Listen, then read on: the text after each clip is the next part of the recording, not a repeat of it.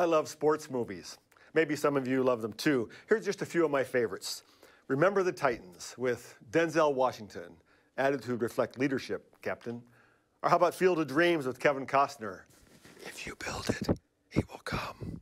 Or maybe The Sandlot. You're killing me, Smalls. But right at the top of that list is a movie called Chariots of Fire, which came out in 1981. And when I found that out, wow, it made me feel old. And to this day, when I hear the theme music from Chariots of Fire, it just makes me want to run in slow motion. If you've seen the movie, you know what I'm talking about. But Chariots of Fire tells the real-life story of a man named Eric Liddell, who was a Scottish rugby star and sprinter who won a gold medal in the 1924 Paris Olympic Games. Now, Liddell was a committed Christian man, and he famously refused to run in a heat of the 100-meter dash, which was his specialty, because it was held on a Sunday in Paris. Instead, he ran the 400, which was not his specialty, and still won a gold medal. But after achieving Olympic fame, and this may be part of his story you don't know, Liddell spent the rest of his life as a missionary in China. And during World War II, he was interred in a Japanese prison camp, but continued serving and ministering to his fellow prisoners until he eventually suffered a brain tumor and died in that concentration camp in 1945. But there's a scene early in that movie that really is my favorite part of the movie. It's a race that takes place about a year before the Olympics in 1923, when shortly after this race began, he was pushed off the track and fell into the infield, into the grass. But he got up and not only started running and finished the race, but with his trademark sort of furious running style, he made up that distance and he actually won that race. And I think that's almost exactly what the writer of Hebrews is trying to tell us today. As Stetson mentioned moments ago, we are wrapping up our summer-long series from Hebrews chapter 11 called By Faith. And if you'll remember, Hebrews is a letter written to Jewish background followers of Jesus in the first century who are facing discrimination and increasing persecution, and they're struggling to hang on to their faith. And the author begins chapter 11 by just defining faith for us. He says, faith is the assurance of things hoped for, the conviction of things not seen. And then we're guided through what might be called an Old Testament hall of faith, where there's a whole list of ancient men and women who the author holds up as examples of what it looks like to live by faith. And as we've gone through the series, we've seen that it means different things at different times. We've seen themes along the way emerge. Like, for example, the journey of faith is often long and hard and sometimes kind of messy. That God uses ordinary people, sometimes very flawed people, to accomplish his redemptive purpose. That living by faith sometimes results in great victories and even miracles. But at other times, living by faith means enduring great suffering and hardship. Finally, last week we saw that all these examples of faith died without ever receiving the promise, the writer says. Now, the promise, of course, we know was the promise of Messiah, a Savior, a deliverer, the promise of Jesus that we know about clearly today. We come now to the summary statement of chapter 11, which actually comes to us in the first two verses of chapter 12. Let me read them for you. Hebrews 12, verses 1 and 2. Therefore, since we are surrounded by so great a cloud of witnesses, let us also lay aside every weight and sin which clings so closely, and let us run with endurance the race that is set before us, looking to Jesus, the founder and perfecter of our faith, who for the joy that was set before him endured the cross, despising the shame, and is seated at the right hand of the throne of God. I think we see four things here. We'll try to cover them today. Remember, remove, run, and refocus. We'll begin with remember. I'm sure a lot of you watching this today have been to Wrigley Field for a Cubs game at one time or another. You know, the friendly confines, the Ivy, Rizzo, Bryant, and well, wait, they're not there anymore. Or maybe some of you have been to Soldier Field for a Bears game, and maybe you're planning on going to a game this season if you enjoy paying good money in order to suffer. But back in 2017, the year after the Cubs won the World Series, remember that? Doesn't seem like a long, long time ago. But in the year after, 2017, the Cubs made the playoffs again. And one of my sons and I decided to go down to Wrigley Field just to sort of share in the excitement. We couldn't actually get tickets to the game, but our plan was just to hang out in that park that's just outside the stadium and watch on this giant screen they have set up there. So we watched the game that day with all the other poor souls that couldn't get a ticket to the game. But what surprised me and what really made it fun is that even though we were outside the stadium, when something would happen in the game, we could hear the roar of the crowd from inside the stadium. So it actually felt like we were inside the stadium with everyone else.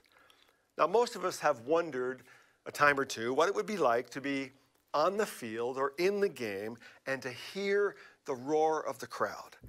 And I often think of Hebrews 12 at a time like that. The writer says, therefore, since we are surrounded by so great a cloud of witnesses. Many scholars think there's good reason to think that the ancient writer here is imagining a large stadium filled with spectators. Now, we know from archaeology that large sports arenas are not unique to our modern culture. Here's a photo of the ruins of an ancient hippodrome in a place called Caesarea Maritima, about 70 miles northwest of Jerusalem. My wife and I visited here a few years ago when we traveled to the Holy Land. Now, this particular stadium included a track for chariot races or foot races and could seat upwards of 20,000 people. And it's possible that the author of Hebrews actually had visited this ancient arena. Now, the author's picturing a great cloud gather because he writes, therefore, since we are surrounded by so great a cloud of witnesses. Now, the word cloud here in the ancient Greek was a word that had a couple of different meanings. It was used to refer to a great crowd of people, but also, as sort of a slang way of using the word, it referred to the highest seats in a stadium. As in our seats are up in the cloud today, or like we might say today, we have nosebleed section seats. So the images of a stadium that's packed right to the top row, full of what the author calls witnesses. Now, who is he talking about here? The word witnesses is the ancient word martyrion, from which we get our English word martyr. In other words, the author is saying, remember all those faithful witnesses who've gone before. And in the context of chapter 11, that means the people we've looked at all summer long.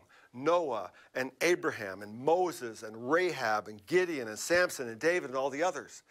We've seen that by faith, some accomplished great things. We also saw that by faith, others endured great suffering. Many of them had personal lives marked by flaws and failures, and yet were greatly used by God because of their faith.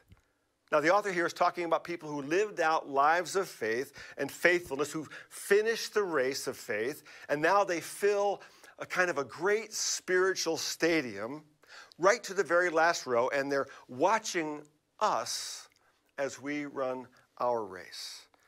So here's a question for you to think about. Who are the witnesses in your cloud? Of course, there are all those who've gone before, the people mentioned in Hebrews 11, all those who've gone before in the centuries since then. But let's think a little more personally about it. If I think personally about my great cloud of witnesses, I would think, for example, of my youngest brother, John, who finished his race some 34 years ago at the age of 20, has gone ahead. Or I think about my mom and dad, who are both with the Lord today, who modeled for me what faith looks like and what marriage looks like. I think of so many faithful men and women I've known here at this church over the years, people I consider saints, people who encouraged me and prayed for me as pastor over these now over 36 years. But what about you? Who are the people in your great cloud of witnesses? Maybe a faithful parent, maybe a grandparent, maybe a friend. The author simply wants us to know, to remember that none of us run this race of faith alone. We have a great stadium filled with those who've gone before, who set an example for us, who inspire us by their faithfulness, and who are watching, as it were, and cheering us on. And here's another question. Whose cloud are you in right now? Who do you pray for? Who are you encouraging as they run their race of faith? The author's simply saying, remember. Remember. The second thing we see in these verses is remove. The word remove. Some of you may know that our own Pastor Bruce McAvoy runs marathons as a hobby. Here he is. Seems like kind of a nutty hobby to me, but that's what he does. In fact, I asked him yesterday exactly how many he's run. And Pastor Bruce has run in 33 marathons or ultra marathons, I don't even want to know what that is, in 27 states and on 3 continents. Back in May, in fact, he and a few friends, some from this church, did something that's even beyond nutty. They, as a fundraiser, did something called the Rim to Rim to Rim Grand Canyon Run.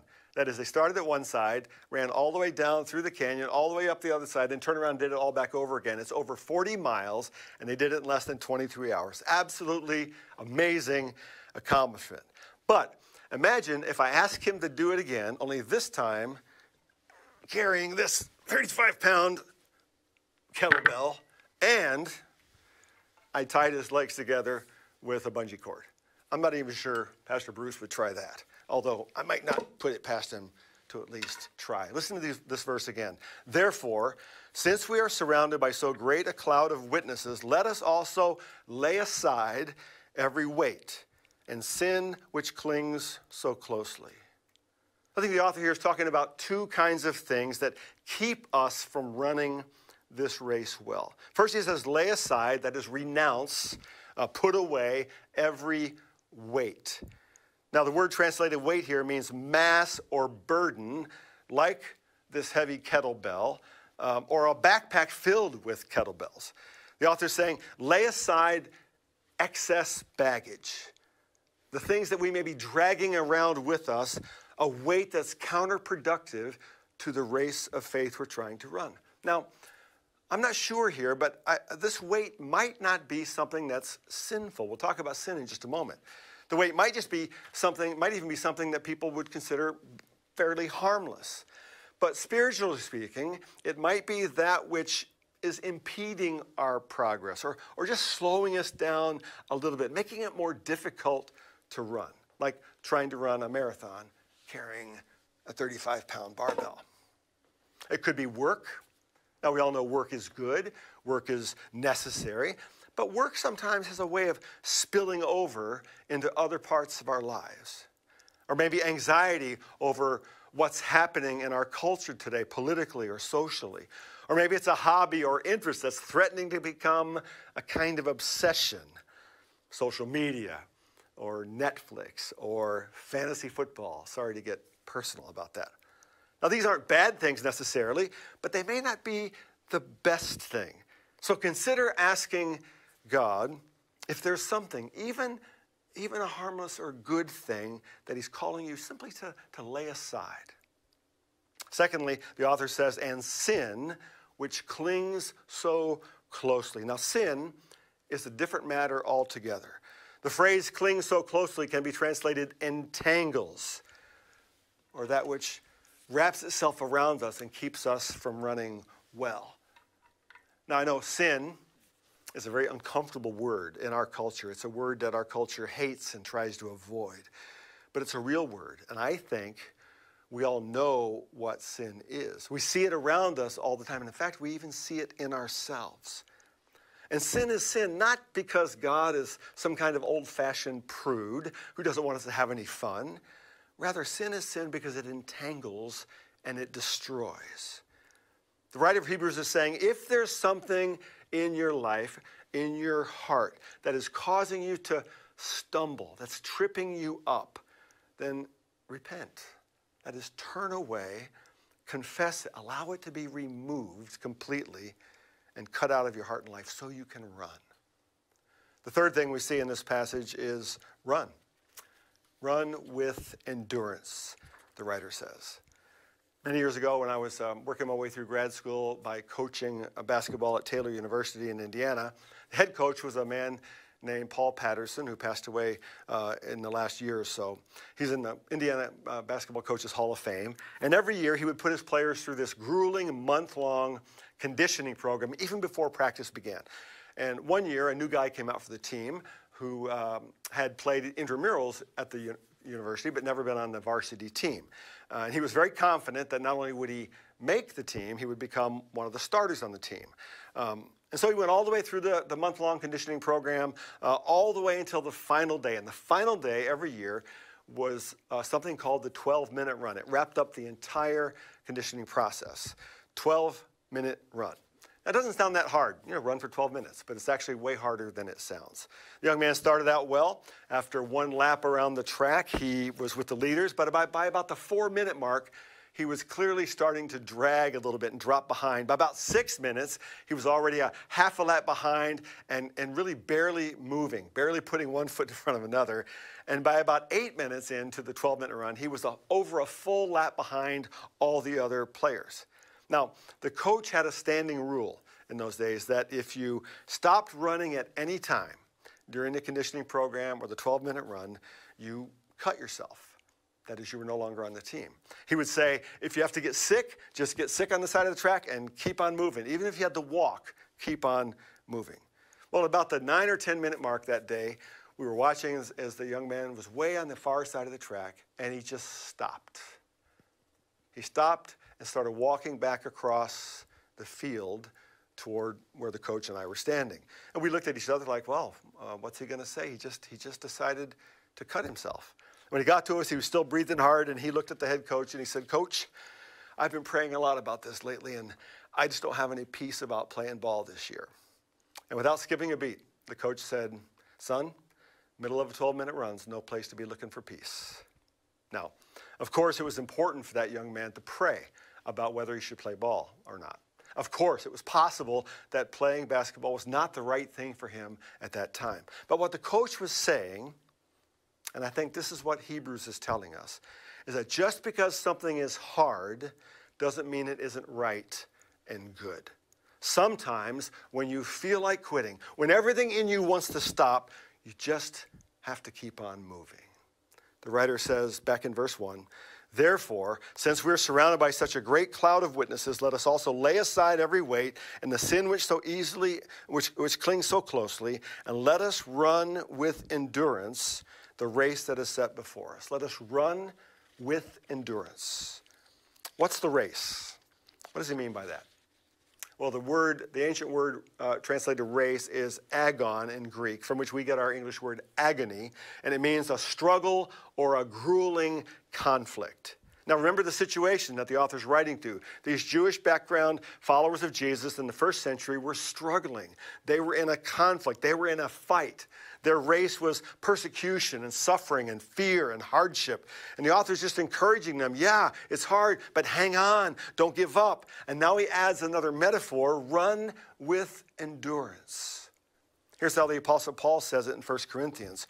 Do you not know that in a race all the runners run, but only one gets the prize? Run in such a way as to get the prize. Now the race here is the challenge that life has set before us right now. More than that, the race is faithfulness and endurance in the challenge that life has set before us right now. And for these ancient Hebrew Christians, and for many believers in the world today, it's the threat of persecution. It's the threat of suffering, even death. But what about us? For us, it might just be loss or pain of some kind, fear, maybe doubt. Or for some of us, it's simply the many, many distractions in our culture. Wealth, entertainment, comfort. And the point here is the race of faith is long. The race is often hard, and there are times when you just feel like quitting. It requires endurance, the writer says. Now, the word endurance in Greek is the word hupomone, which means to stay under. It's the ability to withstand hardship or adversity, to sustain a prolonged and intense effort. And so where does that kind of endurance come from? How do we keep running when we're weary or tired? Well, the fourth thing we see, I think, in this short passage is to refocus. To refocus, let me read again the whole passage.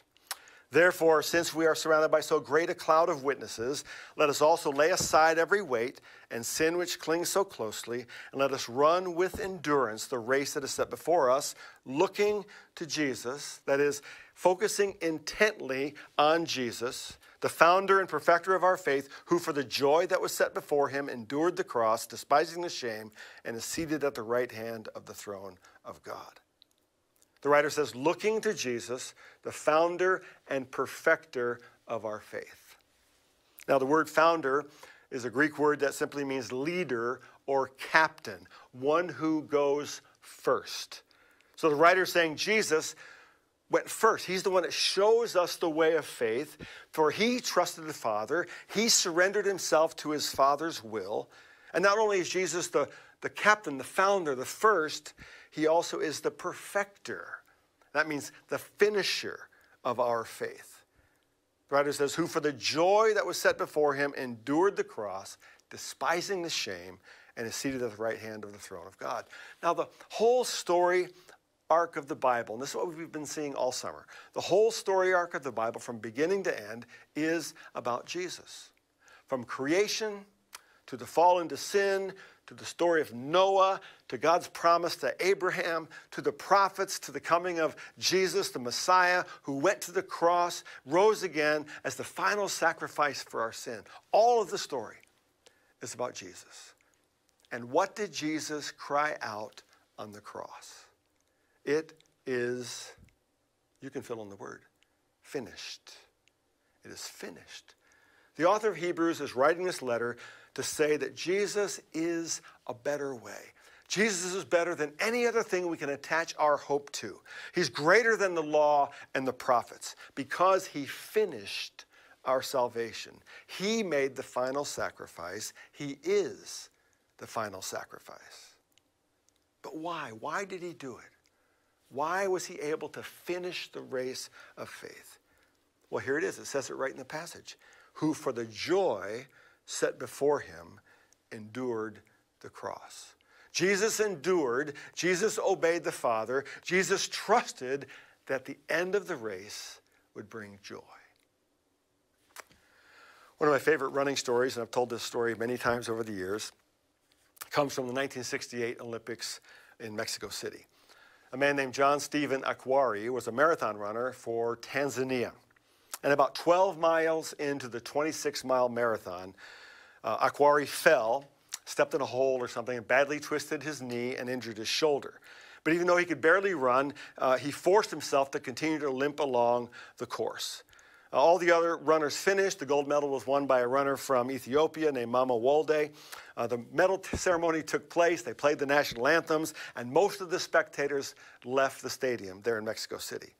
Over an hour after the winner had been celebrated, John Akwari finally entered the stadium, bandages on his knee, limping badly, and he made it to the finish line, the last of 57 runners to finish the marathon. And there's no medal for 57th place. When a reporter who was standing by asked him why he bothered to finish when he had no chance of winning or getting any sort of medal, Mr. Akwari said this, and this is the point. He said, "My country did not send me 5,000 miles to start the race. They sent me 5,000 miles to finish the race."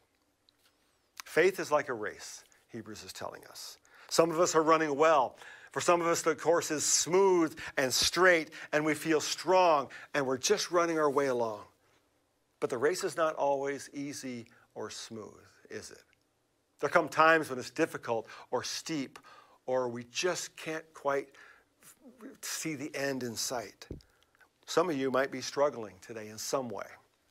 Maybe you feel like you're dragging a heavy weight around with you. Maybe it's time to just lay that aside. Maybe it's time to ask for God's help in laying aside that which entangles you. Others of you may just be tired, weary. You can barely put one foot in front of another. But remember, the writer says, you're surrounded by a great cloud of all those who've gone before, who are bearing witness to the faithfulness of Christ, who are bearing witness to the joy that lies ahead, and they're encouraging you, they're cheering you on. and your focus is on the one who has gone before you, the one who has finished the course, the one who has finished your salvation, and who promises you his own joy. So don't give up. Don't lose heart. Set your eyes on the finish line and the one who has already finished, and run. Will you bow with me as we close? Lord Jesus, I thank you today for your word. We thank you for this ancient letter written to encourage and strengthen people who, although they lived long ago and in a different time, a different culture, they're just like us, because we too sometimes struggle with faith. Help us to remember all those who've gone before, those who are faithful witnesses who encourage and cheer us on. Help us that wherever we are in our race of faith, to fix our eyes on you and to focus on the joy that's set before us and to finish well. We pray these things in Jesus' name. Amen. Receive now today's benediction. May we go now in the name of our Lord Jesus Christ, the founder and perfecter of our faith, who is constant, who is good, and never for a moment does he forsake you. Amen.